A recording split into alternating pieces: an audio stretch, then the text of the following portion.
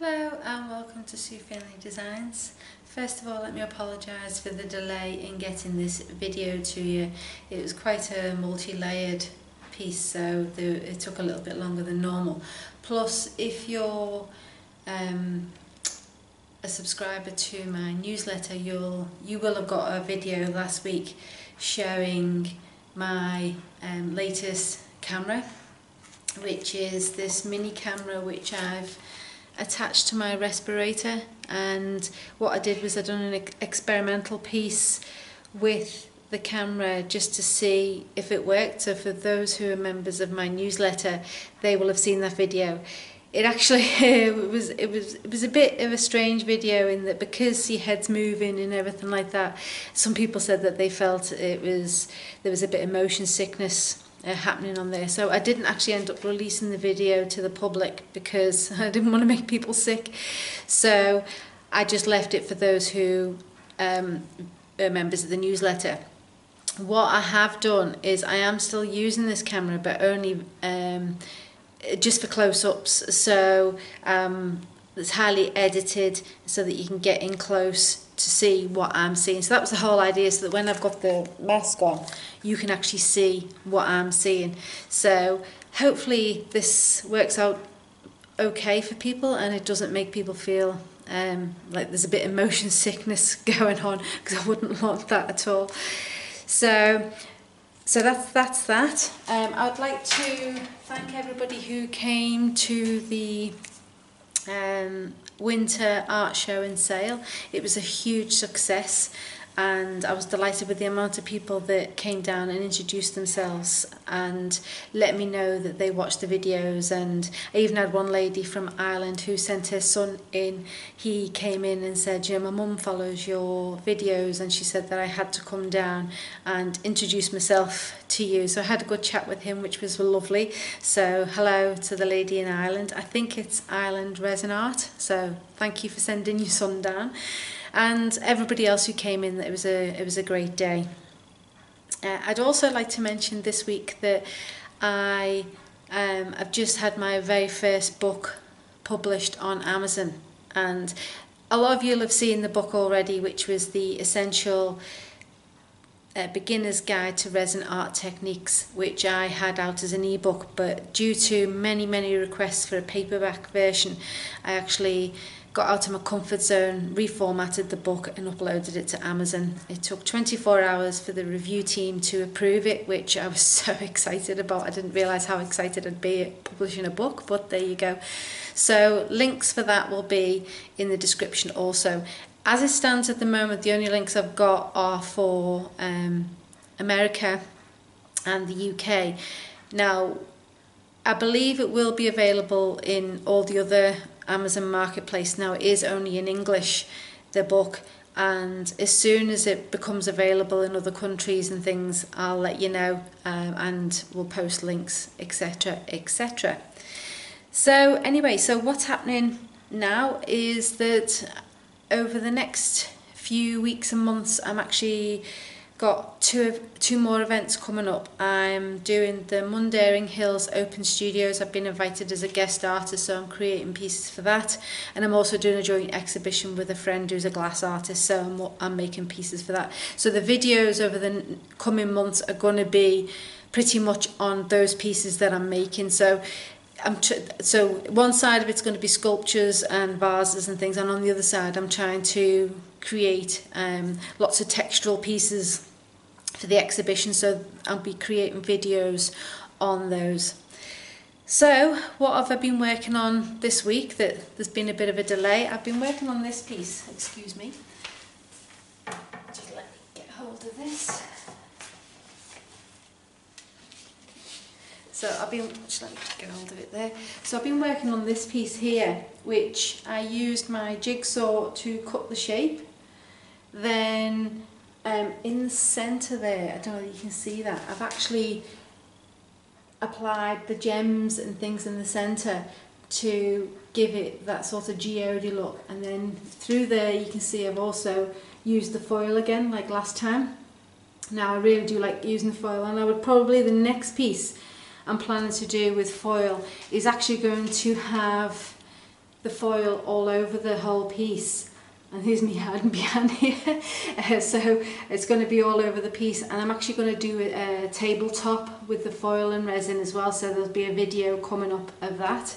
So what I also wanted to show you is what I've done with the edges of this. I don't know if you can see that quite well. See how it's all textured along the edges. I used texture paste to create the edges so that so after using the Jigsaw, it wasn't a hard edge. I used that on there, although on the bottom it is still a hard edge, but that's just the bottom, so I wasn't too worried about that. So it just gives a more finished look on the edge. See how it looks all textured there? So I'll show you that. I had a bit of difficulty adding that to the wood, but once it was on there, it was stuck fast. So you don't need to hear me any more of me rambling on. So without further ado, let's get into the video.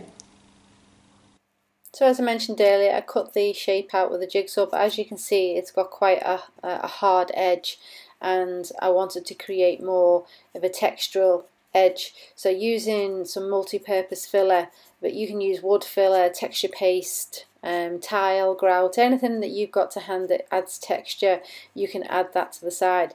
Now adding this was quite difficult. It would fall off a little bit, but once it started drying and things, it actually stuck quite well. So just persevere with it and apply that, and then I just used my fingers and things around the edge just to make sure that it was well stuck and that it was nicely textured around the sides.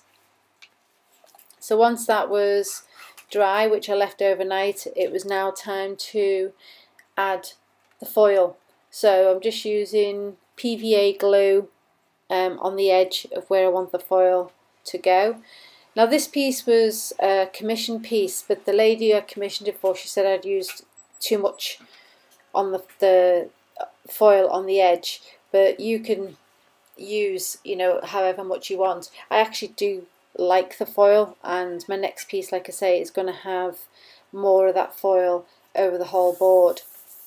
But for this piece, I'm just similar to the last one, where I'm just applying a foil to a section of it. So you just crinkle the foil up. I didn't want to over crinkle it because I didn't want the crinkles to be too tight, so I just gently crinkled it and then just stuck it to the glue. This again will be left overnight to dry before trimming the excess of the foil off, and I just use my hands to just peel off the excess of the foil.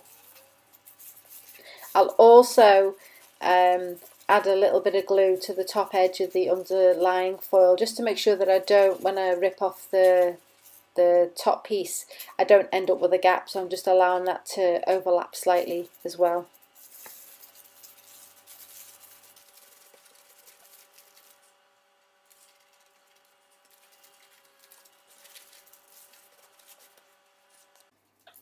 So it's been 24 hours now since the glue was applied, and it's now dry, so I'm now just taking off the excess foil.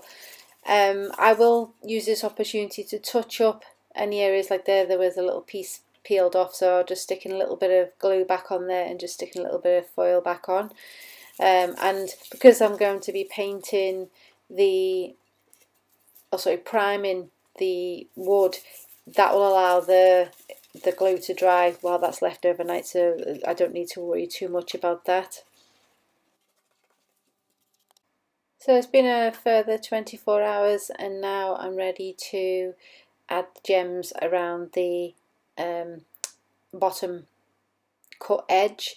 Now what I've done here is I've put a bit of plastic down on the table and just placed the board on top, because when I apply this resin I need a hard base for the gems to sit on so that they don't fall through. So just by sticking it on the plastic, this just makes it a little bit easier. And as you can see, I'm using my Respirator camera to give you a bit more detail, and I hope this doesn't make you feel motion sick, because I am doing this at real time. I'm not speeding it up or anything like that, so it's just showing you how I add the resin to the gems and then apply it to the board. So now I've moved back onto the fixed camera so that I can speed the process up, because you don't want to be sitting watching this video for over an hour. So I do speed up the processes, because at the end of the day you can see what I'm doing. You don't need to see it in real time, well, not all of it anyway.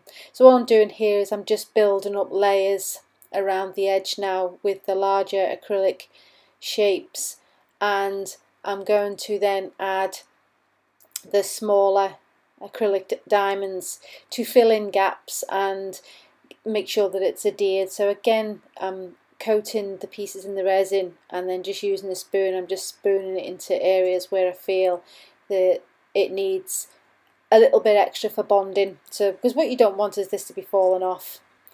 And then again, this has been left overnight to cure, and as you can see, that's stuck quite well. So I can now remove the plastic and mount the board on some stands so that I can then pour the resin, because obviously I don't want that sitting flush to the table. I need it to be raised up so that the resin can flow off.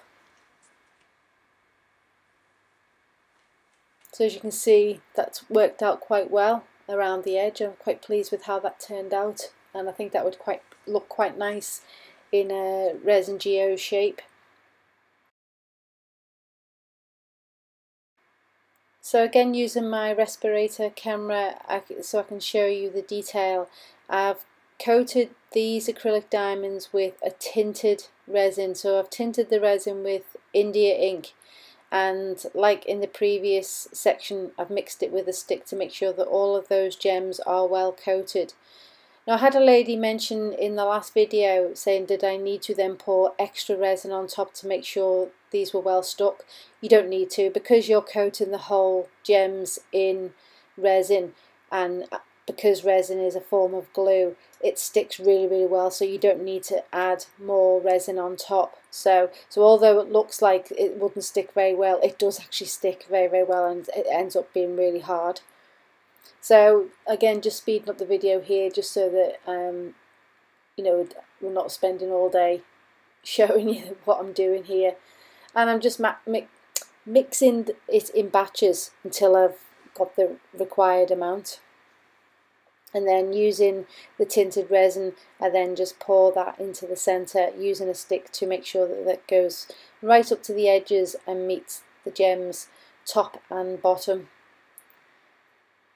Now for this one, I did actually pour some of the blue onto the bottom edge so that that blended in. I could have mixed that with the tinted resin in the first place when I was sticking it down, but I just done it with clear with a hint of sparkle previously. And now I'm just going on to the outer layers. So this one is a navy. It looks black there, but it is actually a navy. And it's the same colours that I used on the last piece, but this was supposed to be a commission piece, and they wanted the same colours, so that's why I used the same colours. I'm thinking my next one's going to be more like a purple, amethysty sort of colours, so which is going to be the tabletop I think I'm doing next. So we'll have to wait and see, because I might well change my mind.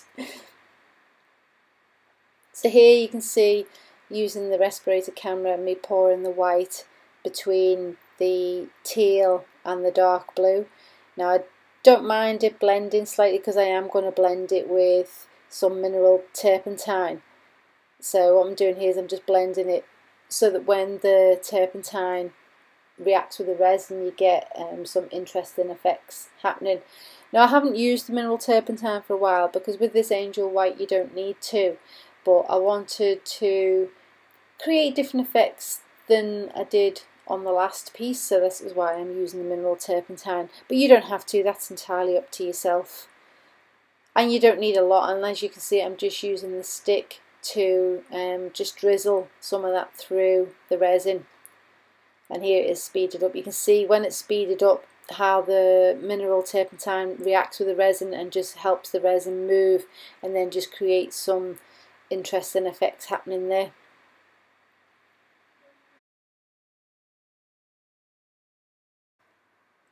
Now I decided that the resin wasn't really moving enough for me, so I got my heat gun out and decided to blow it slightly to just get a little bit more movement. I didn't want it to be moving too much, so I didn't linger too long in areas of just enough to get the resin moving. So as you can see, the heat gun will blow that. So I've got that on a high setting just to blow that around. And then I'll just play around with it, just adding more white where I think it needs more white and more blue and things like that. So it's just till it looks how I want it to look.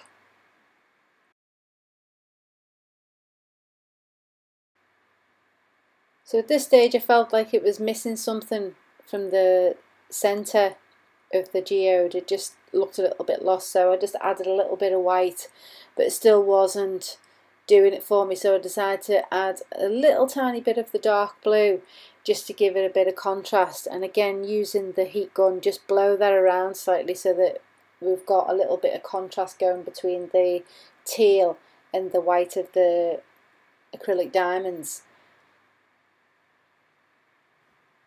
And just using my finger, just blended that ever so slightly before then adding some more acrylic diamonds to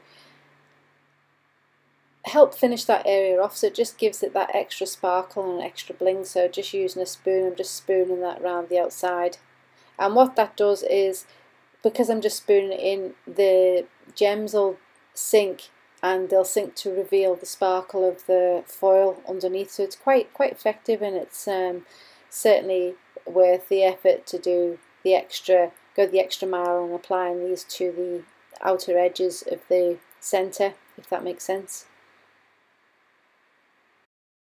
Well, please let me know what you think of the idea of the camera attached to my respirator.